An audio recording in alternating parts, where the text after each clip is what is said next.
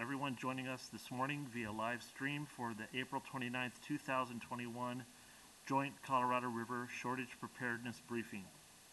Behind the mask, I'm Ted Cook, CAP General Manager, and I'm joined today by my colleague Tom Bishotsky, Director of the Arizona Department of Water Resources. I would also like to introduce Dan Bunk, who is here with us today, Chief of the Bureau of Reclamation's Boulder Canyon Operations Office, who will be providing an overview of the Colorado River status later in the presentation. Out of respect for all of our safety, we are hosting this meeting virtually, similar to how CAWCD board meetings have been conducted since mid-March of 2020. We are adhering to appropriate social distancing protocols, and for those who are here at CAWCD headquarters, staff are all wearing masks when needed. The CAP campus is closed to visitors, but the meeting is being broadcast via live stream for the public.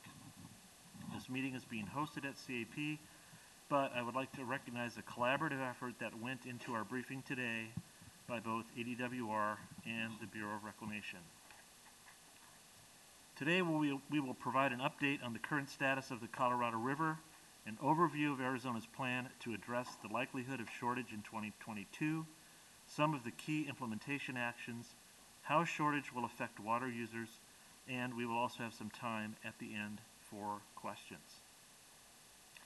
The public may submit comments or questions at any time during the meeting by completing the online public comment form at www.cap-az.com/shortage feedback. It's on the slide that's on the screen right now. We will have a call to the public at the end of the meeting and will address comments or questions at that time unless there is a question during the meeting to clarify something in the presentation. Today's meeting is being recorded and meeting materials will be posted on the information pages on the ADWR and CAP websites, and those websites are shown on the slide. Tom and I will also be available after the meeting for a press event. We're getting into the content now. Many of these slides are somewhat dense as far as information goes, and Tom and I and other presenters, Dan, will do our best to make this as clear as possible. The reason we're meeting today is that Lake Mead is 38% full, and that is shown with the, I think, where the blue shading in the teacup diagram there is right above the Tier 1 line at 1075. It's 38% full and only 5 feet above the end of the year Tier 1 shortage trigger elevation of 1075 feet. In a moment, Dan Bunk from the Bureau of Reclamation will provide the latest forecast, but we can tell you that it looks highly likely that we will be in a Tier 1 shortage in 2022. That determination won't be made with finality until the official announcement in conjunction with the August 24-month study, but under the rules agreed to in 2007, the 2007 interim guidelines, if we are projected to be below 1075 at the end of the year in August, April will take a 320,000 acre-foot reduction plus the additional mandatory contribution of 192,000 acre-feet under the Lower Basin Drought Contingency Plan, or DCP. So in total, that's 512,000 acre-feet, and we will discuss the details and implications of that reduction in this presentation today. It is important to note that this is a day we knew would come at some point, meaning Tier 1 shortage. And as we will discuss, this is later than it otherwise would have been without these programs that we just referred to. And we have been preparing for this moment for at least a couple of decades. The chart you're seeing now, I think, is familiar to a lot of people because we've been showing this for years. This chart shows the change in Lake Mead elevation over the past 2 decades, since 2020, when Lake Mead was essentially full. Some of the key milestones are shown there in the text boxes, beginning with the lowest recorded unregulated inflow to Lake Powell. That was in 2002. And 2021 is giving us a run for the money on that particular record. I don't believe anyone in 2002 would look at that and think that this would become a more common occurrence than it had been up to that point. This was a stark reminder of the variability and risks in the Colorado River system, and it marked the onset of the current drought, which of course now has endured for more than 2 decades. In 2007, the 7 basin states completed the 2007 guidelines, recognizing the need for more certainty regarding reservoir operations. This was followed by the 2012 basin study, which identified increasing vulnerability in the system, and a landmark agreement with Mexico referred to as Minute 319. This is basically an amendment to the 1944 treaty with Mexico that included sharing of surpluses and shortage on the river with Mexico. In 2014, we began cooperative, targeted conservation programs in Lake Mead, including the Pilot System Conservation Program, which initiated voluntary contributions to Lake Mead. In 2017, we expanded the agreement with Mexico under Minute 323 to share additional reductions as a precursor to the drought contingency plans that were adopted in 2019.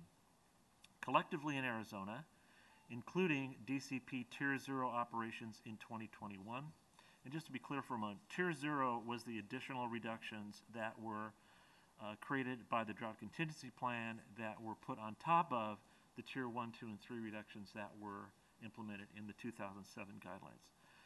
So collectively in Arizona, including drought contingency plan Tier 0 operations in 2021 and voluntary contributions in earlier years, Arizona has contributed more than 1.8 million acre-feet to Lake Mead between 2014 and 2021, or about 22 feet in Lake Mead. Coordinated and collaborative actions by water users in Arizona, California, Nevada, and Mexico, including the implementation of the DCP, contributed to avoiding shortages in 2016, 17, 18, 19, 20, and 21.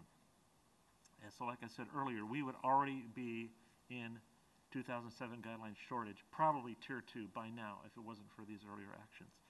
As you will learn further today, we have developed innovative conservation and cooperation agreements which will be deployed under Tier 1 conditions, which are likely to happen in 2022. Again, that's the reason for today's meeting. Which brings us to the present and our current preparation efforts. And there's not starting today, these have been going on since DCP was implemented. As you can see on the timeline shown on this chart, we are engaged in a coordinated effort working with affected stakeholders to be prepared for the possibility of a Tier 1 shortage in 2022. Again, that decision will be finalized in August of this year. Since the shortage impacts fall almost exclusively to CAP water users, this timeline has a heavy emphasis on CAP and its water users, but these steps involve close collaboration with ADWR and the Bureau of Reclamation.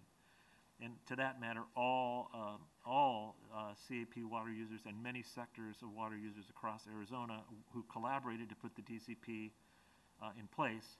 And in large part, our preparation efforts will be to basically remind everyone of all the moving pieces that need to be implemented once we enter into a Tier 1 shortage.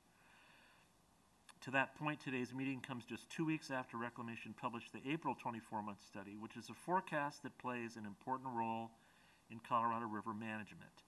To provide more detail on that study and related data, I will ask Dan Bunk, Chief of the Boulder Canyon Operations Office, Bureau of Reclamation, to take over the presentation. Dan. Thank you, Ted, and thank you to CAP and ADWR for the opportunity to present today, and good morning to everyone.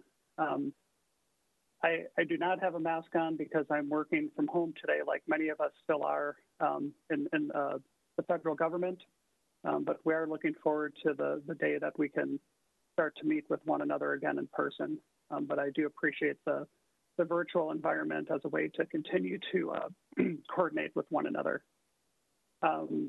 Today, I'd like to give a brief update on the Colorado River Basin current conditions and our operational projections. Next slide, please. So currently, for Colorado River Basin storage, Lake Powell is currently at 35% of capacity. That's about 8.5 million acre feet in storage at an elevation of 3,563. And for perspective, the full pool elevation for Lake Powell is 3,700 acre feet. So it's about 140 feet below full pool right now. Lake Mead is currently at 38% full, as Ted mentioned, with about 10 million acre feet in storage and at an elevation of 1080. And similarly, Lake Mead is also about 140 feet below its full pool elevation of about 1220. Total system storage, which includes Lake Powell and Lake Mead and other system reservoirs in the Colorado River Basin, is 43%. At this time last year, total system storage was about 52%, so it's gone down about 10% since last year. And for perspective, Lake Powell's elevation has declined by about 35 feet or so since this time last year, and Lake Mead's elevation has declined by about 15, 16 feet or so since this time last year. So both reservoirs have, unfortunately, have declined. Next slide, please. So the reason for this decline is primarily the hydrology. Last year, the inflow in the basin was only 54% of average. This year, the forecasted inflow for inflow into Lake Powell is 41% of average. So the plot on this chart, it shows the snowpack accumulation trend in a normal year, which is the darker line on the slide. What occurred last year, which is the red line, if you can see the color on the slide. And then the line that's sort of incomplete because we're still in the snowpack runoff season is the blue line on the slide. And that's the lowest line on the slide. And so even though the snowpack peaked at about 89% of median on March 30th this year, there's been historically dry conditions, in particular in some of those sub-basins in the upper Colorado River Basin. The soil moisture conditions have been at near record levels throughout the upper basin, and that and the fact that the snowmelt has started to run off a couple weeks early this year.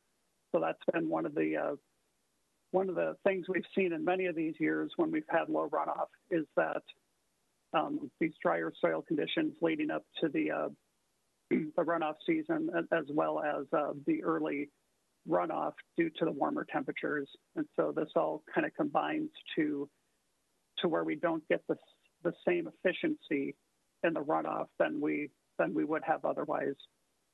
So even though the snowpack peaked at about 89% of median, due to dry conditions that have really extended over the past 2 years, the inflow is only forecasted at 41% of average. Next slide, please. This slide shows Lake Powell inflow starting in 1964 when Lake Powell initially started filling through 2021. On the right side of the chart, you can see a red bar, a green bar, and a darker blue bar. Those are the three inflow forecasts for water year 2021 into Lake Powell. That green bar is the most probable forecast. That's that 41% of average that I mentioned on the previous slide. And then there's still some uncertainty, although as time goes on, that uncertainty gets smaller because now we'll start to realize that snowmelt runoff as we go through this April through July period. But one of the key things to note that if you can read the bottom of the chart, water year 2020 is about in the middle of the chart. That's when the drought started. Since the drought started, we've only had 5 years of above average inflow. But this 22-year period since 2000, it's the driest 22-year period on record, and one of the driest if you go back 1,000 years and look at the paleo reconstructed record. And then we've also had the 2 driest 10-year periods within this 22-year period. So we had a few years, starting about 2014 through 2019, where the inflow was closer to average, but really the drought has intensified significantly in the last 3 or 4 years. And as Ted mentioned, we might not be quite as dry as we were in 2002 by the time this year is done, but it's on pace to be, about the 3rd or 4th driest year in the 100-year record. So a very poor runoff for this year. Next slide, please. So this slide shows a teacup diagram of Lake Powell and Lake Mead based on our April 24-month study projections. The importance of the April 24-month study is that when Lake Powell's operating in what's called the upper elevation balancing tier, there's the potential for an adjustment in April, which could result in an increase in Lake Powell's release. That didn't happen this year due to the low runoff forecasted. The release this year is set now at 8.23 million acre feet. But we're also projecting a 7.48 million acre foot release from Powell in water year 2022, which would be only the second time this has occurred since the guidelines were implemented. And looking at the projections, Lake Powell's end of calendar year elevation is projected to be about 3,550. That would put Lake Powell in the mid-elevation release tier with a 7.48 million acre foot release in 2022. And Lake Mead's projected end of year elevation is 1067.24, which would be a tier 1 shortage condition in the lower basin. These are based on the April projections. We don't make those determinations until August, but it definitely given that the hydrology has only been decreasing rather than increasing, it seems very likely at this point. Next slide, please. So under this tier 1 condition, I have a chart here that shows the combined reductions and savings contributions that the U.S. and Mexico would make under the various operating agreements. The red bar the red box on the chart, that's the reductions that would occur under a tier 1 condition. And if you kind of look on the right side of the chart again, where it shows the combined volumes of the shortage reductions and the savings contributions, or the total reductions, you can see Arizona's total of 512,000 acre feet, Nevada's total of 21,000 acre feet, and in the green column is Mexico's total of 80,000 acre feet. And in total, basin-wide, the reductions would be about 613,000 acre feet. And again, this is based on the April projection. We make this determination in August for the upcoming year in 2022. Next slide, please. So in terms of reclamation's timeline of next steps as we prepare for a potential 2022 shortage condition, we've already begun outreach and coordination with some Colorado River water users, in particular those Priority 4 and Priority 5 users, which include the CAP, some on-river water users, and tribes with mainstream priorities, and then also coordination with state of Nevada and SNWA. We do recognize that there's another process which relates to coordination with entities such as CAP tribes that receive CAP water. By June 1st, we will be notifying those entities of the projected water supply condition in 2022. In August, at around August 16th or so, we'll be publishing our August 24-month study and then sending out a notification of the Tier 1 shortage condition to water users, assuming that that is the notification or what the August study projects. We'll request 2022 water orders in the August to mid-September timeframe, review the water orders and conduct our annual meetings through November, and then finalize the water orders at the end of the year, and continuing outreach and coordination throughout this process. So that's my last slide, and I'll pass it back Tom to continue the conversation. Thank you.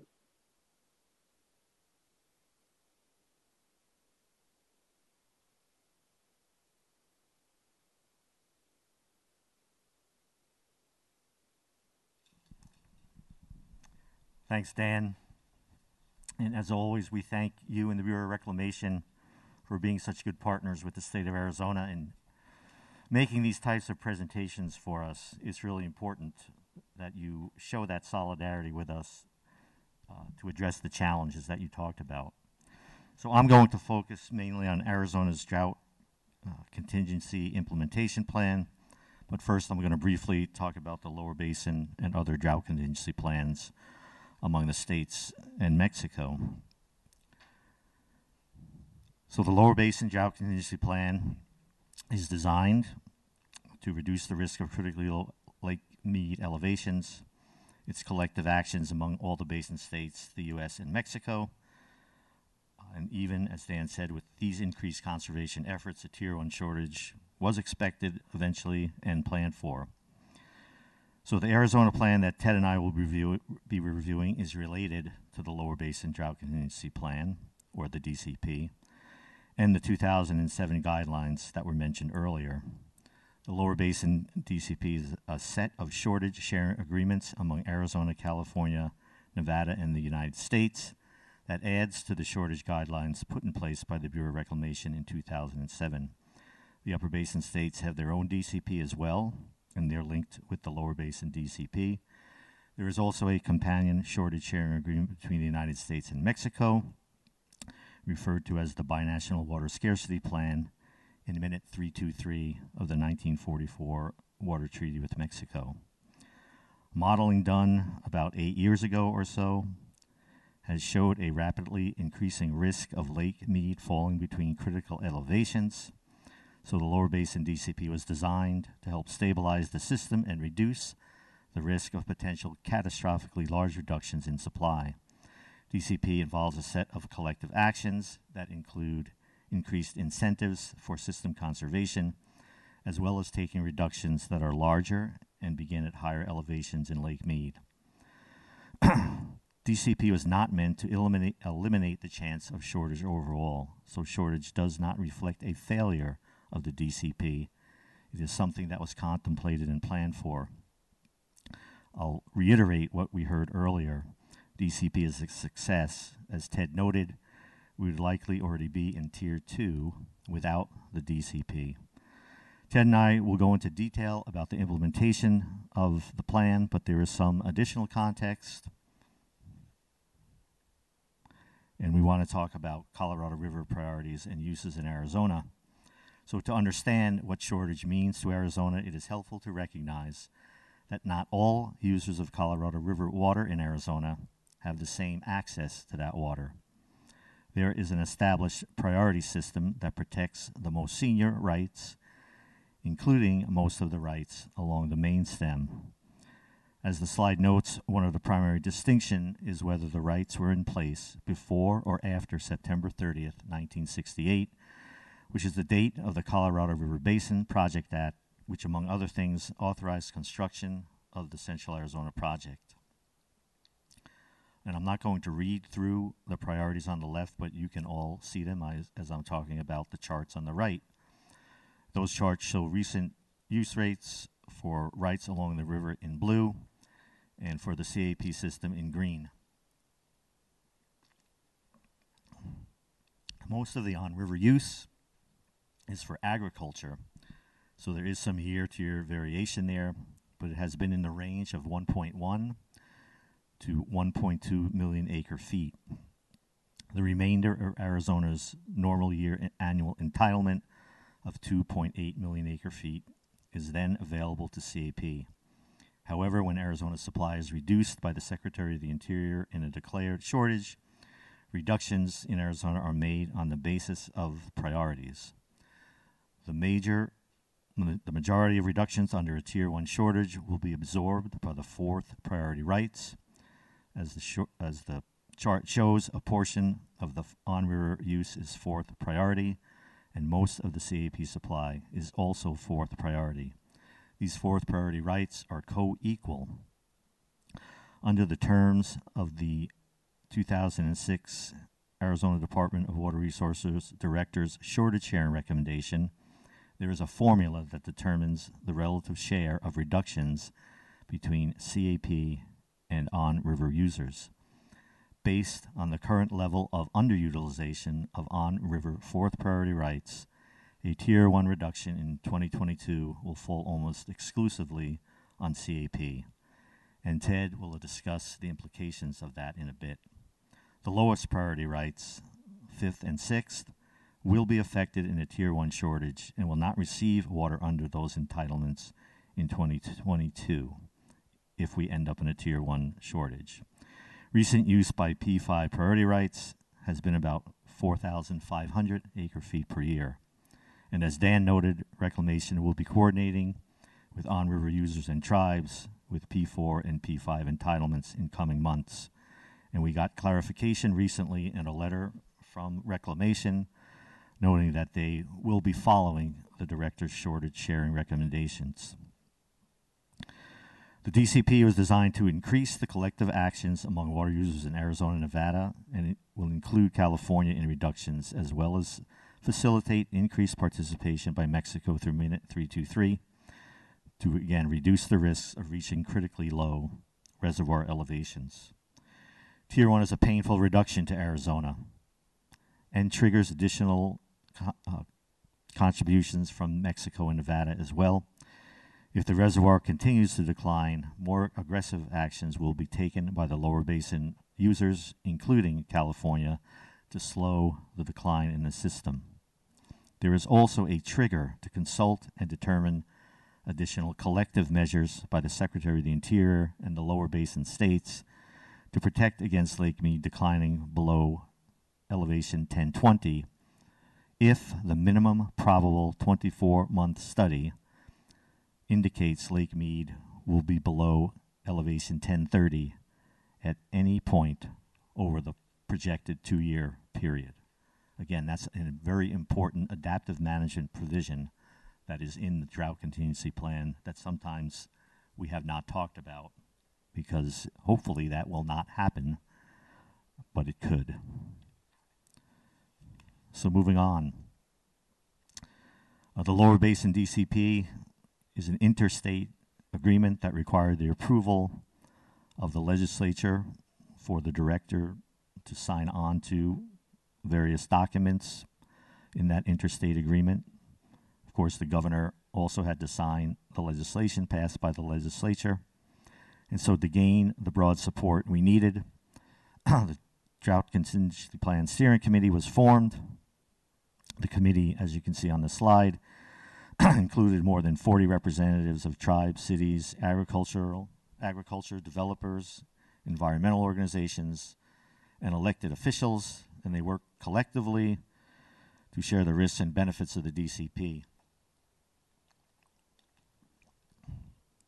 Ultimately, the Arizona DCP implementation plan received overwhelming support, made possible in part due to the willingness of 24 parties to bring a variety of resources to the table. And you can see on the slide the 24 participants contributing water funding and infrastructure. Based on the success of that approach in the steering committee process, last year we brought the steering committee members back and formed the Arizona Reconsultation Committee, which will be helping us in Arizona as we negotiate the next set of operating rules for the Colorado River. The Drought Contingency Plan and the 2007 guidelines expire in 2026. So everyone, I think, knows we're starting to work on that, what we call reconsultation process. So more about the Arizona DCP implementation plan. The plan itself is comprised of a complex set of interlocking agreements among many parties, but the commitments they made fall within two main categories: mitigation and offset. Ted will discuss the specifics of the mitigation component shortly, but one of the primary resources available to soften some of the impacts of the drought contingency plan reductions is water that was conserved by CAP and CAP water users and was left in Lake Mead. That water is accounted for under the intentionally created surplus program, and you will see several references to that say CAWCD ICS. That conserved water while sitting in the lake helped prop up its elevation and helped avert shortages up until this point in time. So there was a desire to make sure that as some of that stored water, the ICS, was used, there would be an offsetting amount of new conservation.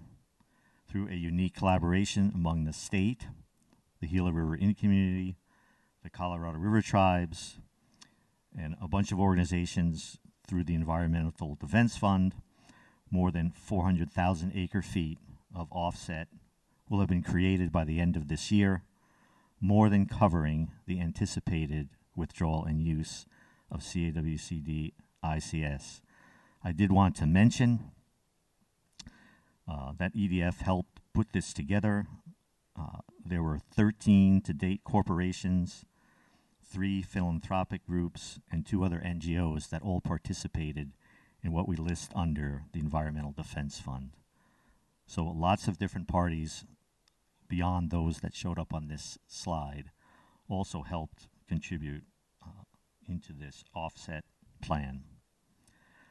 So with that, I'm going to turn it over to Ted, and thank you for listening and paying attention to what is a relatively new and unprecedented path that we're on in the state of Arizona. Thank you, Tom. As Tom mentioned, if we enter into Tier 1 shortage in 2022, which is what we actually expect to happen, that except for priority 5 and 6 water rights on the Colorado River main stem within Arizona, the remainder of those impacts will fall on the Central Arizona project. So we're going to dive into the impacts of a Tier 1 shortage on the CAP system. So where we'll start is a discussion of a CAP priority. So Tom had gone through a moment ago the priority 1, 2, 3, 4, 5, and 6 on the Colorado River, and within the predominantly priority 4 CAP water, there's a little bit of priority 3 water, but most of it is priority 4 water. But within that envelope, there is another priority system that exists. And that priority system will determine how reductions will occur to CAP users as we go into Tier 1 and later potentially even lower. And this is one of the features of the 2007 guidelines and the drought contingency plan, is that we know in advance, based on the hydrological conditions on the Colorado River and Lake Mead, what is going to happen to us. And so we have time to prepare for that. Even it doesn't make it any less painful, but at least we know what is coming. So to illustrate these concepts, we use the block chart that's shown on the slide, in which the size of the blocks is proportional to the volume of water that we anticipate to be ordered in 2022. And that is that what is shown on the chart represents what we would expect orders to be if we had a full supply, which of course we will not. But it's important to start with what would happen if we did, so that we can look at what the reductions will be and who they will impact. We won't know what the final order numbers are, of course, until the orders are actually placed in October. And so these numbers are an illustration. They're provisional.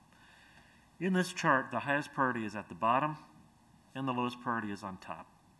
One thing to note is that the names of the priorities sometimes can be confusing because the names don't necessarily indicate the use of the water. For example, the so-called NIA priority pool, which is shown in yellow, is used by both tribes and by cities, and not by agriculture, despite the name. On the other hand, the ag pool, which is in that teal color toward the top, that is exclusively for non-Indian agriculture, CAP agriculture. Both the ag pool and the NIA priority pool factor prominently in the discussion that we will move into in a moment, because those are the supplies that will be reduced in a Tier 1 shortage. Here is how the shortage impacts will fall under the CAP priority system, just going straight, but from lowest priority to our highest priority, the 512,000 acre feet combined reduction of between Tier 1 and the additional amount under the DCP will be imposed. And you can see that the other excess pool at the top in gray, of course it's all the reductions are in gray, but the gray over gray is the other excess pool. This is water that's available after all the contractual and statutory demands are met. And anything that's left over, it's made available to that pool. That has been basically reduced to zero over the last couple of years in Tier 0. The ag pool is next. That will be completely reduced to zero. Pre-mitigation, prior to mitigation, which we'll talk about in a minute, under the Tier 1 shortage. And then, as you can see, about 2/3 of the NIA priority pool will also be reduced pre-mitigation. To lessen some of those impacts and to gain the necessary approval and support for DCP across the state and in the legislature, a number of mitigation commitments were made during the steering committee process that Tom described earlier. And those commitments and those agreements and those mechanisms were crucial to receiving the amount of consensus and support to actually get DCP put in place. So we'll talk about that a little bit. This slide shows the mitigation. It's an overview of the mitigation plan that Tom referred to earlier as one of the two key pillars of the DCP implementation plan in Arizona. And it is an important thing to remember about mitigation is it is by year and by tier. So it depends on what year we're in and what tier we're in to determine what the mitigation will be to the two priority pools within CAP that we discussed a moment ago, the ag pool and the NIA priority pool, shown respectively in teal and maize, I guess is what I would call those colors. I had the 124 crayon set when I was a kid, so I'm go a little bit beyond primary colors. The mitigation commitments are triggered at a Tier 1, so in 2020 and 2021, we were in a Tier 0 reduction. We don't call that a shortage. And so because we were in Tier 0 versus Tier 1, there was no mitigation in 2020 or 2021. We didn't need that. That's good for a couple of reasons, is that water that we might otherwise have used for mitigation remained in Lake Mead, number one. Number two, that means that we will have a greater certainty that the resources that have been set aside for mitigation in 2022 going forward will be adequate to meet all of the commitments that have been made. In 2022, there is 100% mitigation of the impacts to the NIA pool. So whatever reductions that there will be because of Tier 1 to what the NIA priority pool contractors and subcontractors would otherwise order, if they are cut back, that will be mitigated and they will have their full supply that they otherwise would have ordered available to them. There's also 105,000 acre feet of mitigation to the ag pool. That's about 1/3 of the normal supply that would otherwise be available to the ag pool. So this is a painful reductions, but fortunately, because of mitigation, it's not going to be a full reduction right away going into 2022. One important thing to note here is because of the priority system, even though there were many agreements that were put in place to be able to provide these levels of mitigation, it respects the priority system. If mitigation is provided, which it is, to the ag pool, then the next senior pool, if it is also reduced, in this case the NIA priority pool, and it is going to be impacted, has to be mitigated up to its full amount before water can flow to the next lower priority. So that's an important feature of the mitigation program and was the subject of much creative work during the formulation of the implementation plan in Arizona. So with those high-level commitments illustrated by this chart in mind, we will now walk through how those mitigation volumes will be achieved in detail. Going back to the block chart, this is how the shortage reduced supply would fill the orders by priority. So what's shown there on the left is reflects a 512,000 acre-foot reduction going strictly by priority order in reverse priority order. This is our starting point, and we estimate that there will be about 100,000 acre-feet of water available to the non-Indian Ag or NIA priority pool. That's shown in yellow. That's about a 2/3 cut, but that still leaves a shortfall of about 150,000 acre-feet or so. Filling that shortfall is done using a variety of resources and methods, beginning with water that CAP has in accounts in both Lake Pleasant, which serves as CAP's regulatory reservoir, to manage variations in supplies and demand during the year, and also in Lake Mead, based on water that was previously conserved through the intentionally created surplus program.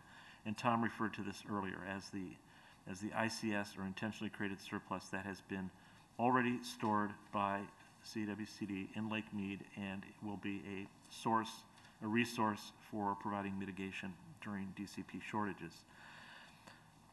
This plan also includes utilizing the existing exchange agreement with the Salt River Project. We have shared customers, we being the Salt River Project and the Central Arizona Project, and we both normally deliver a portion of each other's orders through the CAP SRP interconnect and through exchange.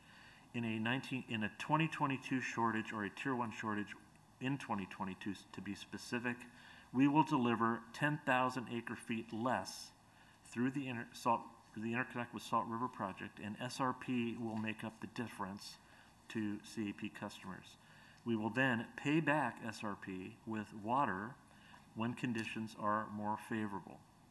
And the 10,000 acre-foot reduction to those shared M&I priority orders then becomes available to the NIA pool. So again, to go over that real quickly, SRP will deliver on CAP's behalf 10,000 acre-feet of SRP water to CAP customers, and we will exchange 10,000 acre-feet back to SRP later. And there's a reservation of 10,000 acre-feet of CAP ICS in Lake Mead as a backstop to that agreement.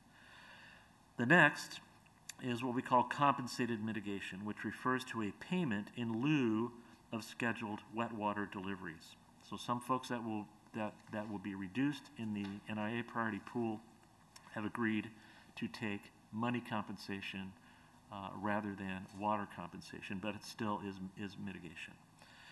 By agreement, the bulk of that compensation will go to the Gila River Indian community, and we expect to update the amount of that compensated mitigation over the next month. There's a range that's specified in the contracts, and there's a careful balancing act between the mitigation water resources that are being delivered and the compensated mitigation that is being paid, so that there is a neutral impact on the CAP rates from both of those mechanisms.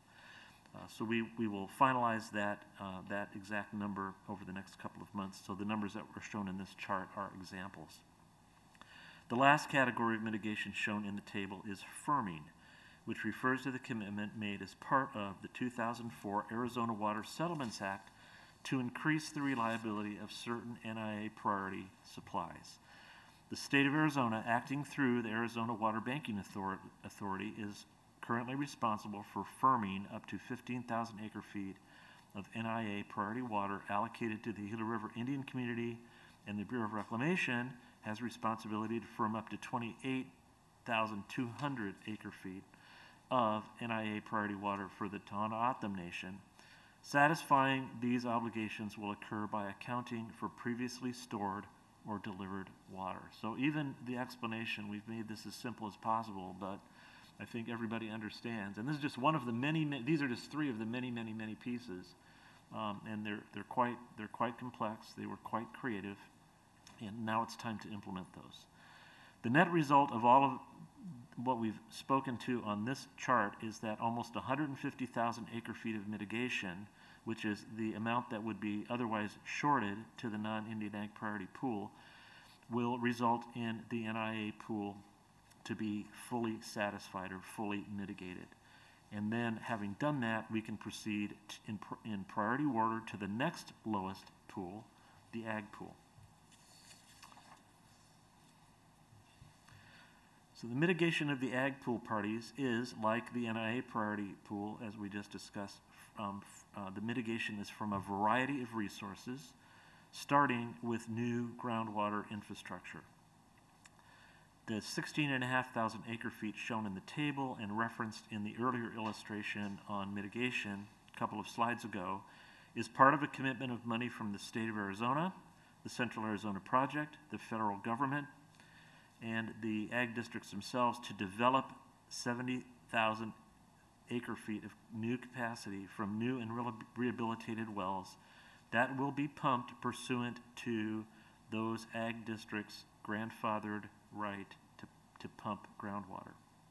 It doesn't show up in the block chart because it's not CAP water, but it is part of the mitigation for the reduced ag pool supplies. The next mitigation supply for the ag pool is CAP water that a number of cities, private water companies, and industrial users have agreed to redirect, mostly to 3 large irrigation districts in Pinal County. This water that would otherwise have been delivered on behalf of these cities, private water companies, and industrial users to a recharge basin or underground storage facility in Phoenix and Tucson will instead go to irrigate land in these Central Arizona agricultural districts. And irrigate, but also create long-term storage credits as the deposits into recharge basins would have done. This innovative urban to agriculture arrangement also involves an exchange of recharge credits held by the Arizona Water Banking Authority. And this is so that those contributors will end up with the credits in the active management area, or AMA, in which they otherwise would have received credits by doing what they normally would do instead of delivering their water to these ag districts. So lots of moving pieces, very innovative and creative approach with lots of folks involved, a bunch of little pieces adding up to meaningful amounts that make this type of thing happen. And the final part of the ag mitigation involves the delivery of CAP water to the irrigation districts by using some of the CAP mitigation water that was previously conserved and stored in Lake Mead as intentionally created surplus. So this is similar to a portion of the NIA priority mitigation that we talked about a moment ago.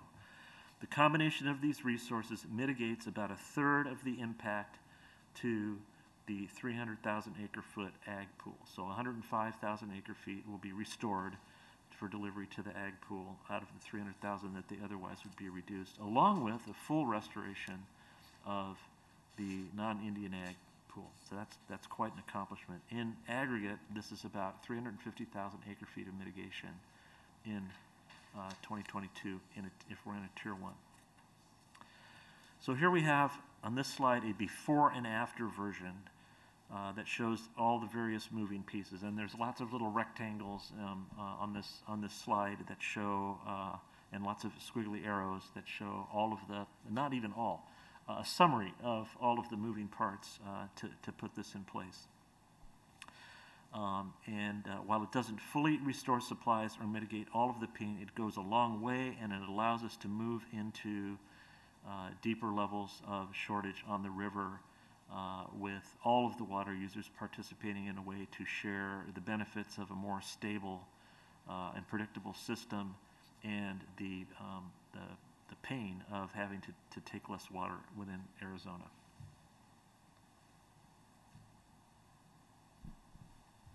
So Ted, I agree with what you just said, and I want to also add it's important to reiterate how many parties brought resources to the table, including financial resources. CAWCD committed up to $60 million for mitigation, plus $5 million directly for the CEP Ag districts.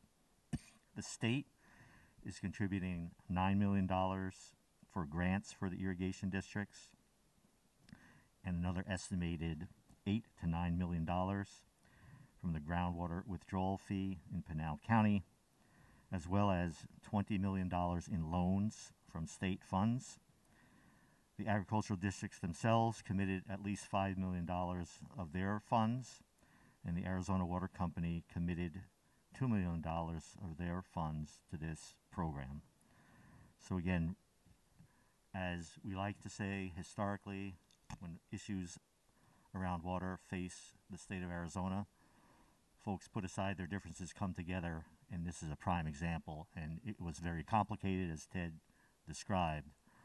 But again, we like to think we find ways to take care of ourselves collectively. So this slide illustrates something that we touched on briefly in an earlier slide, the fact that we were in a Tier 0 reduction in 2020 and 2021, and therefore did not need to use any of the mitigation resources that otherwise we would have used. At the same time, during 2019, 2020, and 2022, the offset program was in full gear. And on the one hand, we were not using in 2020 and 2021 any mitigation resources, particularly ICS out of Lake Mead. And the offset program was already replacing the ICS that is expected to be used over the full period between now and 2025, putting that water back basically in advance. So we have that double benefit in 2020 and 2021. And that is what is shown on the chart here. By the end of 2022, we expect to be about 30,000 acre feet above our offset target, so more than the 400,000 acre feet that was planned. And based on our preliminary estimate, CAP will only end up using about 17% of the water that has been stored in Lake Mead, but is available, has been committed to be available for mitigation. We had anticipated we might need to use more of that by now, so it appears that this resource will be sufficient to meet the DCP mitigation commitments in 23 going forward. And I just want to add as well that the offset program also was an instance in which a combination of public and private funding came together in important ways. The state put in $30 million for conservation by the Colorado Indian tribes and the Gila River Indian community. The Gila River Indian community self-funded the creation of 50,000 acre feet of intentionally created surplus and committed to keep that water in the lake through the end of the DCP timeframe. And about $8 million from the group of corporations, philanthropies, and NGOs coordinated through the Environmental Defense Fund and the Business for Water Stewardship was put on the table, and I mentioned a little bit of that earlier. So again, many different folks coming to the fore, putting their money on the table to help make all of this happen.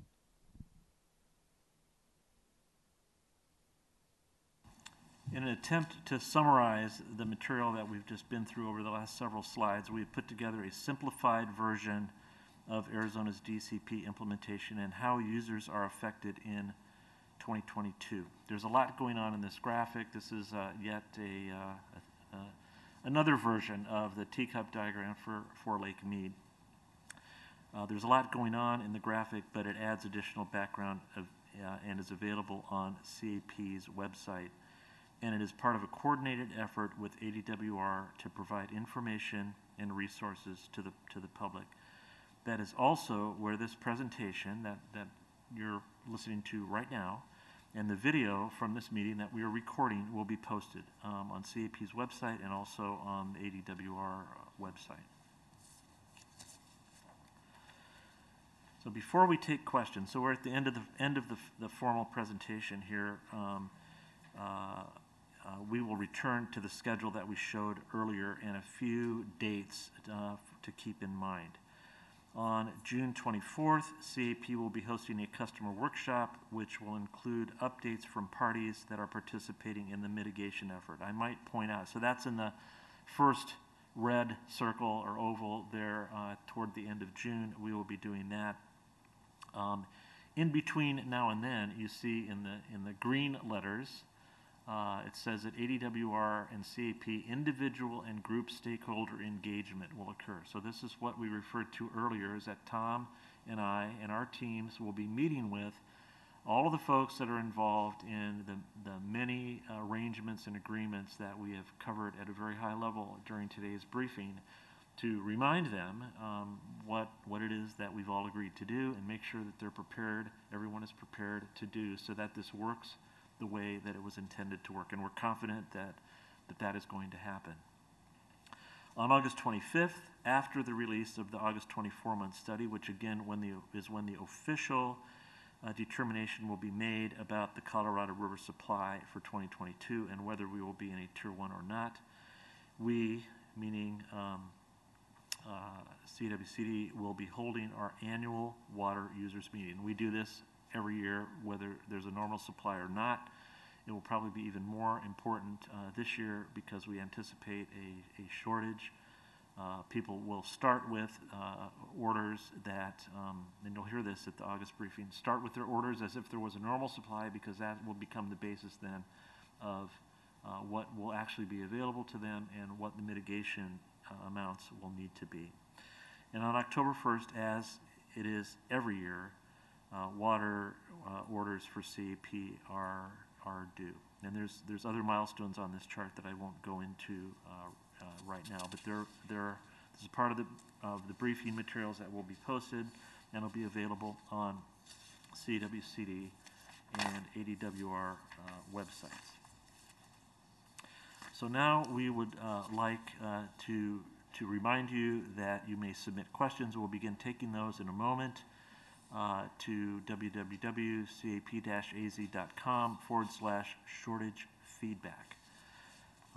And we'd like to make some closing remarks now before we move to questions. Or were we going to do that after questions? I don't recall. Questions first, and then, okay, I'm being reminded. Questions first, and then we'll make our closing remarks, I guess, when we close. I guess that would make sense, right? Okay, so let's move to questions. We've got a team of folks here that are fielding questions. I'm seeing we're using sign language. There's one.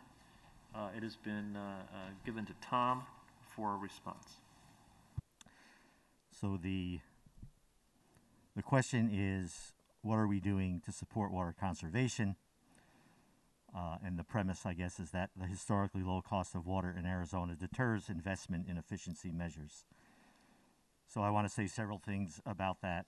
First, I want to distinguish between conservation and curtailment. There's often confusion there. So curtailment occurs when your demand outstrips your supplies. Curtailment is kind of like the hare in the tortoise and the hare story. Conservation is like the tortoise. You do it every day, and you do it over a long period of time. You become more efficient, and those efficiencies in conservation become permanent and baked into your processes. We do not need to do curtailment in the state of Arizona. Ted talked about the mitigation plan, so we are mitigating some of the impacts, but you're not going to see a request for people in their homes to only shower twice a week. We're not in that situation. This is not a crisis at that level. We've been planning for this for years and doing conservation for years. Arizona is the only one of the 7 basin states that has mandatory state-mandated conservation requirements in areas called active management areas, the population areas of the state. CAP water goes to 4 of the 5 active management areas in our state. Those areas were created as part of the 1980 Groundwater Management Act.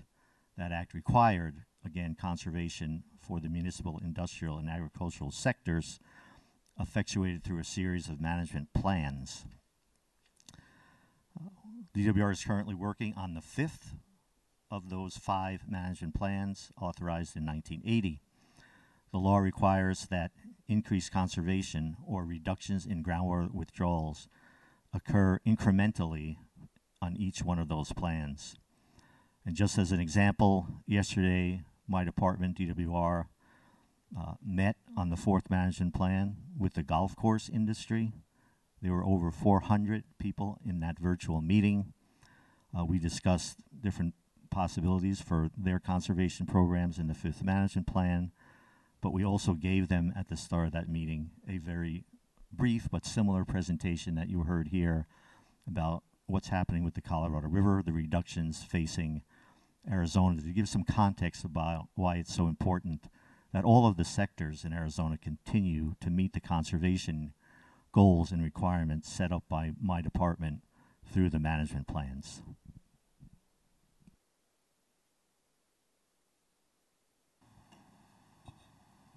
I'm seeing we have not received any other questions for today.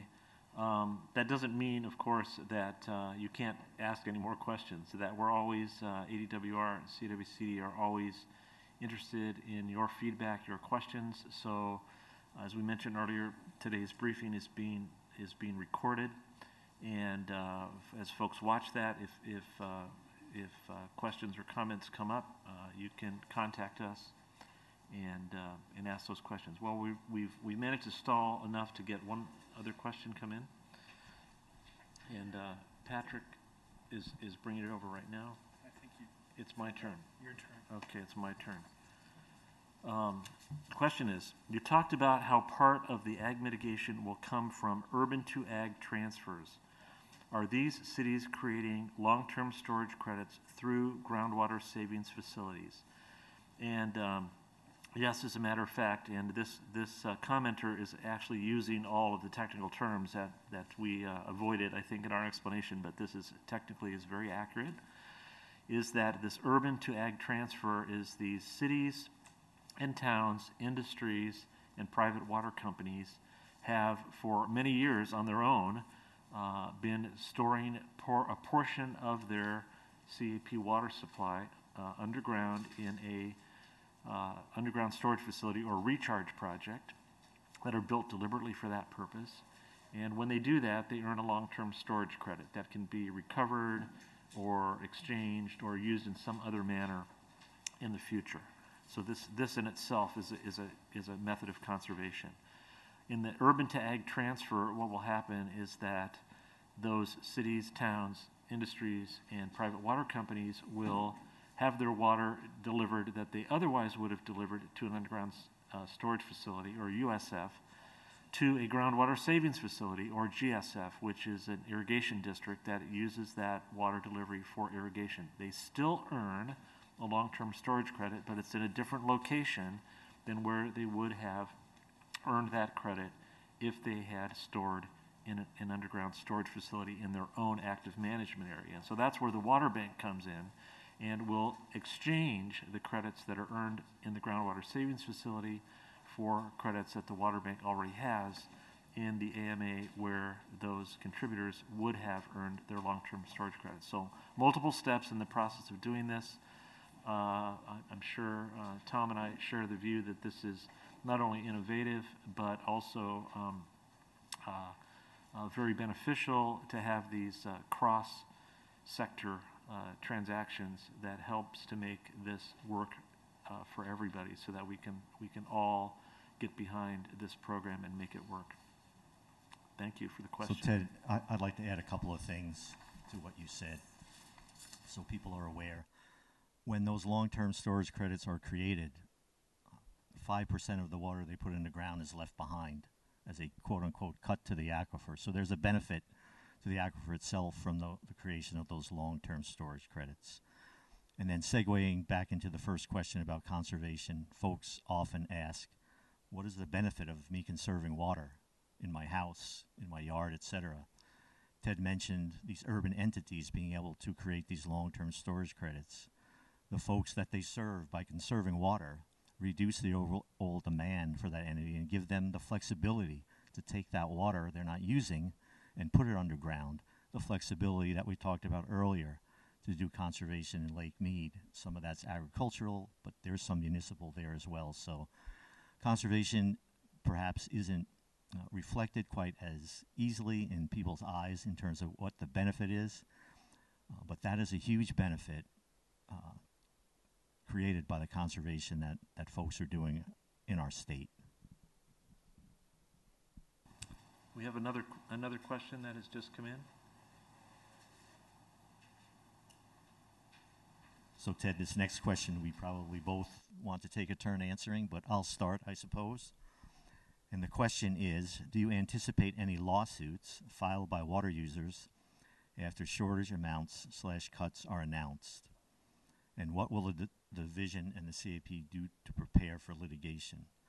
So one never knows if litigation is going to be filed, but in the presentation you heard the word priorities many times.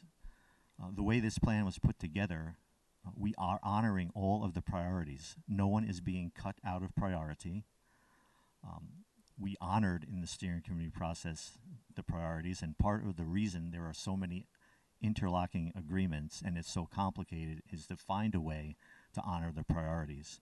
I don't expect any successful lawsuit challenging the shortages because we are following those priority system, the contracts, the laws, etc., within the state of Arizona. My department, if there is a lawsuit that we would be involved with, would be ready. I have attorneys in my department that would attend to this type of lawsuit if it is filed against DWR. And I'll turn over and let Ted probably complete the answer to this question. Yes, thank you, Tom. I do have some comments there. So, as Tom said, obviously there's no way to predict whether or not someone will choose to pursue their rights that they believe that they have under the law to file a lawsuit.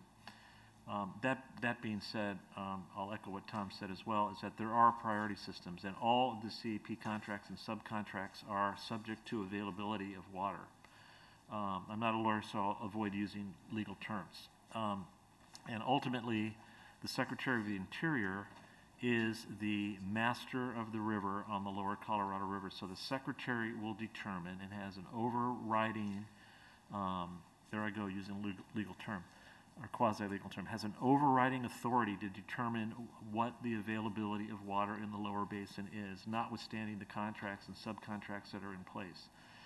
The 2007 guidelines and the drought contingency plan were put into place so that water users, including the three lower basin states, would have some certainty that as Lake Mead suffers from ongoing drought and climate change, what would happen at certain levels in that lake, rather than finding out every year what the Secretary was going to decide to do with little notice or time to plan or prepare for what the reductions might be. So I wanted to provide that context of what availability means, and contracts having water water is being provided subject to availability, even up to the highest level of priorities in the CAP.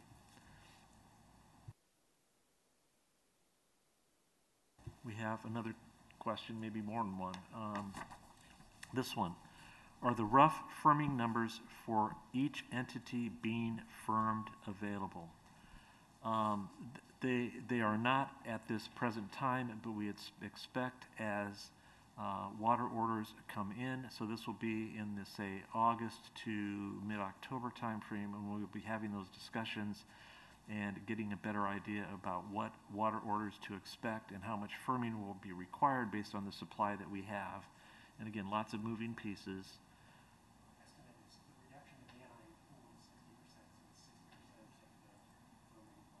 Okay, so I'm being told, as we mentioned earlier, that the NIA pool will be reduced by about 60%.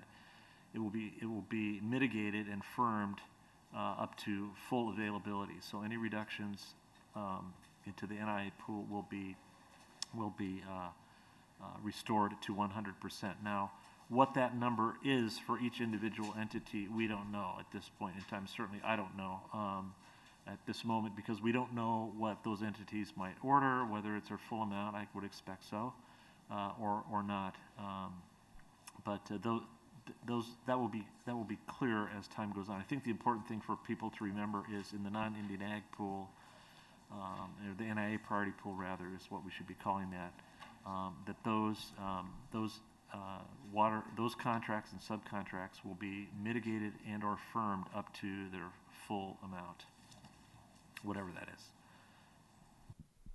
So Ted, the next one isn't a question, but it's a reminder to folks out there that entities involved in the urban to ag mitigation, if you do not already have a water storage permit, you will need to file an application for that water storage permit for the correct facility, or GSF, groundwater saving facility.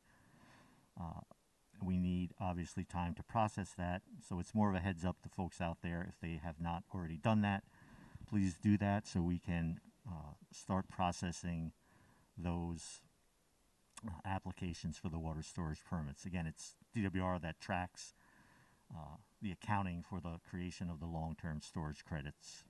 So we need these water storage permits to help us do that.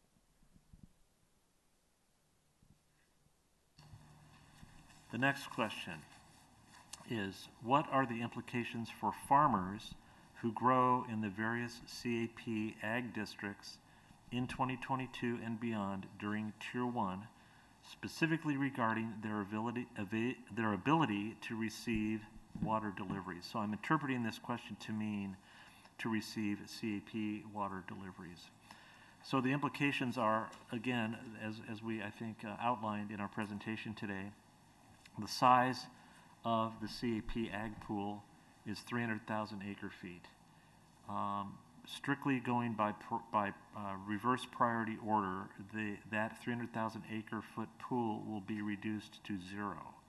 However, through the mitigation programs in 2022 specifically, that 105,000 acre feet of that will be restored through mitigation programs, and we discussed that there's 3 of those. So one of them is beginning to enjoy the increased pumping capacity through the ag infrastructure work that has been funded by a number of parties, and I'll come back to that in a moment.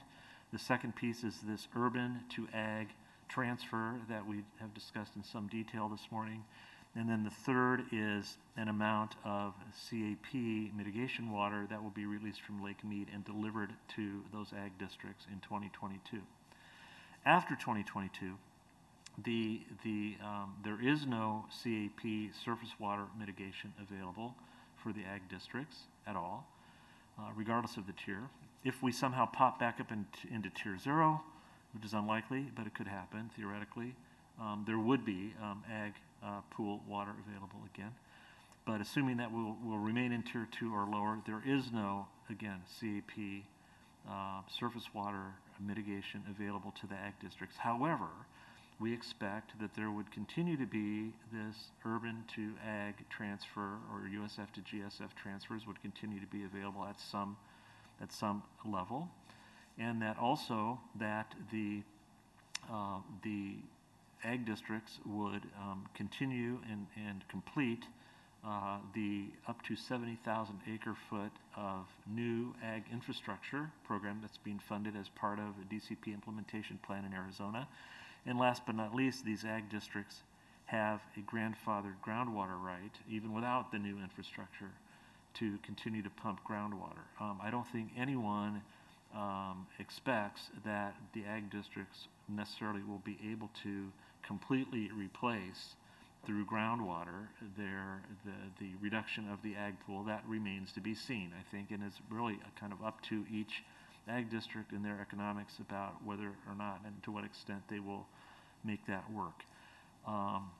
So I believe that I've answered what this question was getting at. I hope so, and I don't know if Tom has anything to add on that. He's saying no. Just Ted, that in the steering committee process when we talked about the mitigation plan, I seem to recall, and hopefully this is in the right ballpark, that the agricultural entities we're talking about, even with the mitigation plan, they might have to reduce their acreage by 30 to 40% is my recollection of the number. So for what that's worth. And again, like you said, it will be different for each irrigation district. They have different access to different supplies. So we do have another question. Are additional conservation measures being considered for municipal users, parens, homeowners, for uses such as landscape irrigation? So the mandatory municipal conservation programs effectuated by my department, the requirements is for the municipal provider to meet those conservation requirements, and we leave it up to the municipal provider to determine how to meet the requirements. So I am not aware that any municipal provider is going to ask for those types of restrictions. In my mind, those are more in the curtailment zone than they are conservation. But I will say this, based on knowledge from my former life, all of the municipalities are required, again, to have drought management plans. They have triggers, and the first trigger is really linked to any reduction in their renewable water supplies. In this case, CAP. Some cities have Salt River Project water. In 2003, the Salt River Project cut its allocation because of drought in their watersheds. And the city of Phoenix went to stage 1 of its drought management plan, which was a required 5% reduction by the city entities themselves, so the city buildings, et cetera, et cetera. There was no need from a water supply standpoint for Phoenix to do that. They had plenty of water to meet all their demand, but the city decided to do that to create a buzz around the fact that we were in a drought. We didn't know how long it would last. We wanted to do something optical so that people saw things happening, like turning off the fountains at city halls. People would go by and say, "What's going on? Why is that fountain off?" Well, we're in a drought. The drought could last 30 years. We don't know. In that situation, Salt River Project filled up in less than a year from a lot of rain and snow in the winter, and Phoenix moved away from drought 1, or stage 1 of its drought plan. So there may be some cities who during the shortage decide, we want to start preparing. The drought might last for another 20 years, as we've already seen the first 20. So it's up to the cities, though, to put into place those types of homeowner restrictions, and the cities, under their drought management plans, have ordinances in place, I believe, that give them the authority to take those kinds of actions with their homeowners.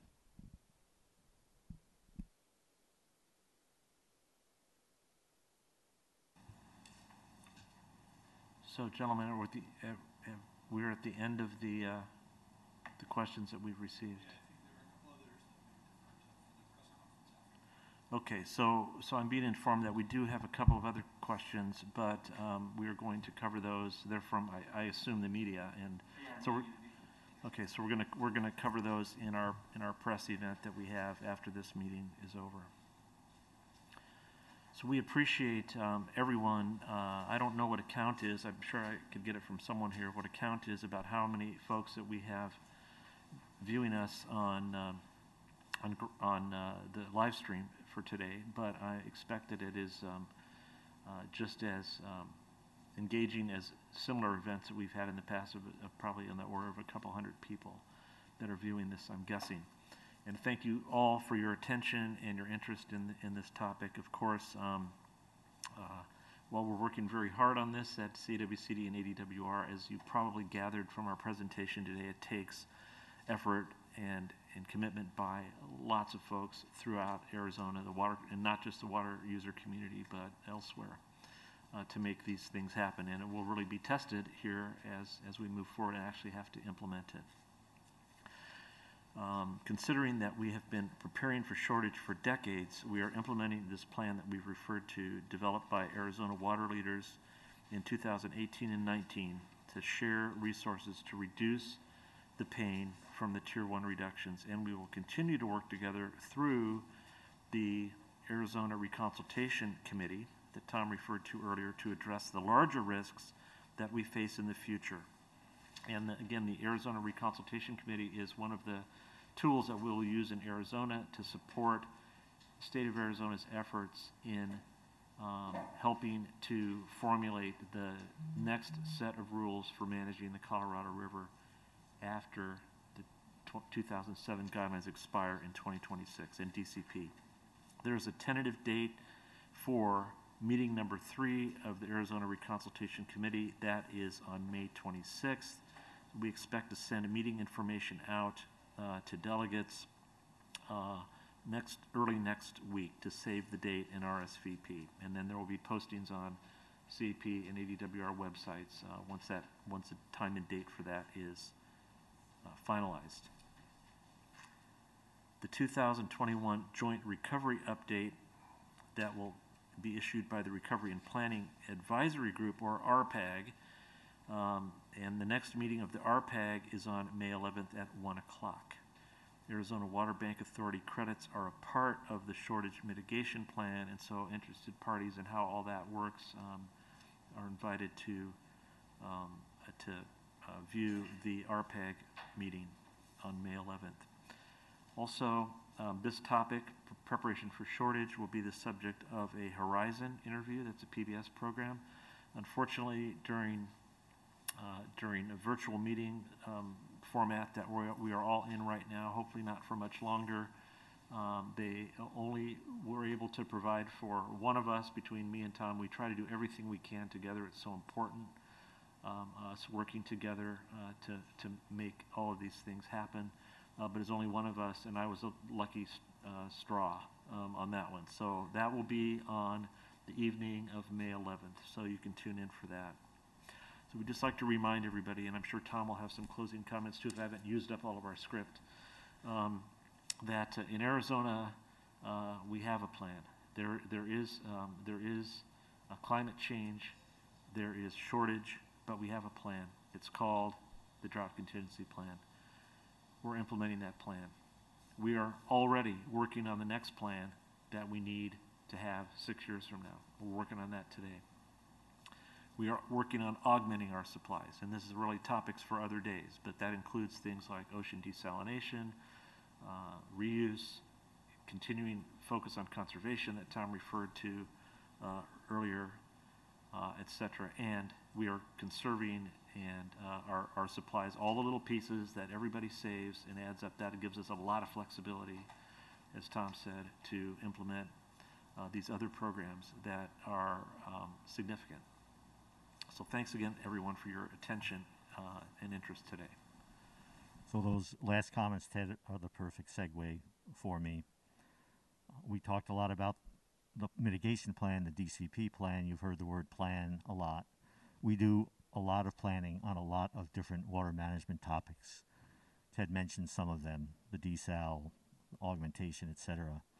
So I want to make a pitch, and CAP has monthly board meetings and committee meetings in between.